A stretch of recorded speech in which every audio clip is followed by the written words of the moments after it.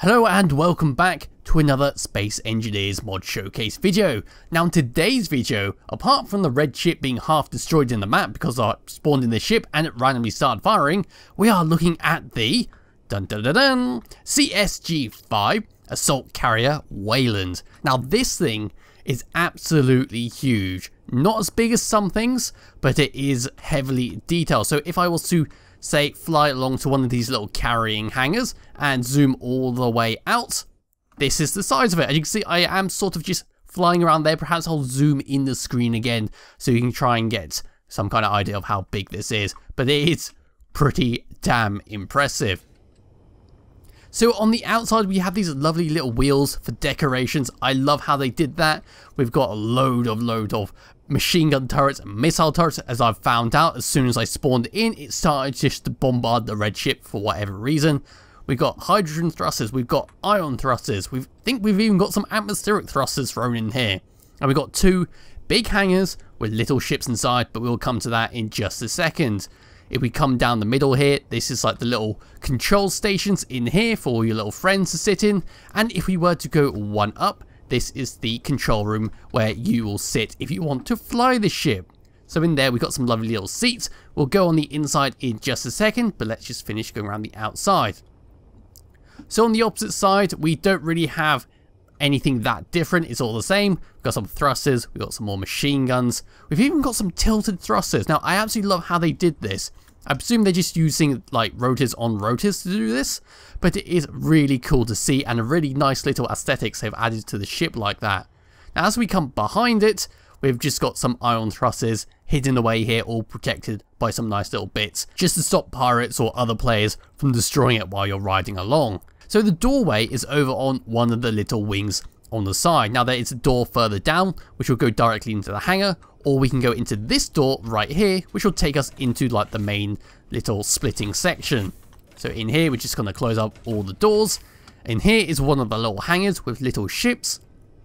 And if I was to go further along in there, we would then go to like the little intersection, which would lead to the other side of the little hangar, and then we can go to the bridge or the engine room. But let's check out the hangar at the moment. So in each little hangar we have a multitude of little ships. They have a little bit of different designs, like that one is a bit bigger, it's more of a transport ship, and then in this one we have like little fighters. Now if I was to go behind here, we have a little control panel. So if I was to trigger the hangar, it should now open up this door. Excellent. So now I can get into a little ship like so. So if I was to now press number 4, we'll disconnect ourselves, and if I press number 1, we'll activate our thrusters, and away we go. And we can now fly on out here, and now we can go and kill stuff. We just fly around here, shoot a few little missiles off. There we go, kill the red ship. And then when we're done, we can just go and fly back into our little hangar, hopefully. It is a little bit fiddly. These ships are very, very fast, so any kind of little minute controls will send you off into a very, very sharp spin. So I'm just going to plop myself down here. Hopefully I'll be near the little... There we go. I can now lock myself in place, press number 1 to turn thrusters, hop on out, and come back to the little panel back here. Boom. And now the hangar is closing up. All excellent. I love it when people design ships like this, where you have little carrier ships, which you could send out, like if you were getting attacked by a small amount of pirates, you could, instead of using your big cannons and risk damaging your own ship, just hop into one of these little ships and deal with them. Now I'm not going to take off this ship, but it is just a little carrying thing. Just hop in here, get 2 people inside it, and transport them, say, down to a planet if you needed to. And of course we got the same little controls along here, just to open up and deal with these ships. So now let's come across to the intersection in here. Just going to keep closing doors behind me because it is just, unfortunately, a natural reaction in this game. So this is where I show you in the center of the ship beforehand, where your friends can now sit in here and have a few little controls, such as opening up all the hangars if needed. So if I needed to open up all the hangars here, I could, but I'm not going to because I don't need to. So if I was to go all the way up here, we got some more seats. I presume these seats would be to manually control the cannons, but they're not set up like that correctly. You could also use them to remote control the little ships in the hangars, should you wish. We've got some unused buttons here, which you could use for whatever you want. And as we come through here, sorry, that door was already open because I've already been through here. We've now got our little pods to regenerate our health, or if we're in danger of crashing and can't reach the hangars in time, we could always just carry on one of those. So down below we have the engine room, and up above we have the bridge. So let's just go down. So this is the engine room. There is nothing much going on in here. It's just a lot of little blocks. It's only here if you need to actually repair something in there. There are some connectors in there which could possibly get damaged if you got shot at, but ultimately there's not much to concern yourself down here. So if we now just fly on up to the top, turn ourselves around. So as we come up here, there isn't much going on in here. We have some more seats which we can set up and use should we wish, and down here we've got another access point to the engine rooms like so. So if you needed to, say, repair the reactor or repair any of these connectors over here, you can do so quite safely. And we also have a little main power gauge up here to tell you what kind of percentage your reactors are. So over here we have now a door which leads to the bridge. Like I said before, I have opened this up because I've already been through here. We have a conference room. Yes, that's right. Many big ships always forget to have a conference room, and it's always very useful to have. Unfortunately, I can't go third person because it takes me to a third person view of the entire ship. So I'm just going to hop out here. It would be nice if, say, space engineers could update to have like little cosmetic items such as food and drinks that you could place down on little tables. That'd make it so much more nicer.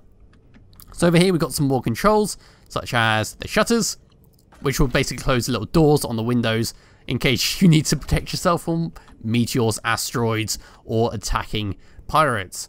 So as we come further through here, we're asked then to jetpack up a bit more, and this will take us to the command bridge.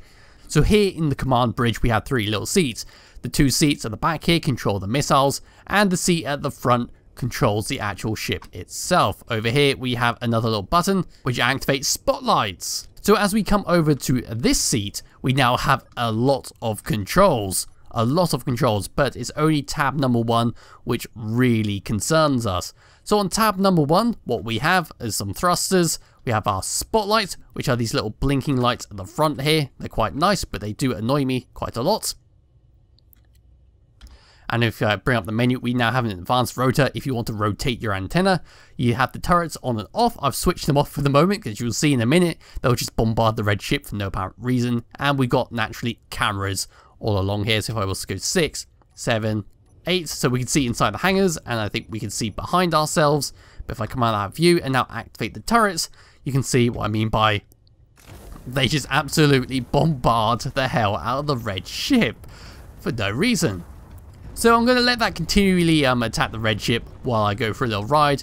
And this ship is exceptionally slow. Very, very slow. Slow to stop, slow to move, very slow to turn. So it's not something you could use in very fast-paced combat. So even the red and blue ships will outmaneuver you as they are much more agile than a ship. But they do lack the firepower compared to this. As you can see, we're now attacking the blue ship. And we're also attacking the red ship. Our machine guns, our missile turrets are all going absolutely insane for no reason whatsoever. I have no idea why they're actually targeting that, but it is going quite a lot. So the red ship is now getting hammered away. It's just being dragged away from the actual starting station. I am bombarding the starting station as well. So this thing is actually packing quite a lot of punch in its actual combat firepower. Now, one thing I did not notice was the actual weight of this whole vehicle. Look at the bottom right hand corner. My goodness gracious me, this is the heavy vehicle. I would not want to crash this on a planet because you'll probably take the entire planet out of orbit. So anyway, this is the Weyland Assault Carrier. It's a very nifty spaceship and I absolutely love it.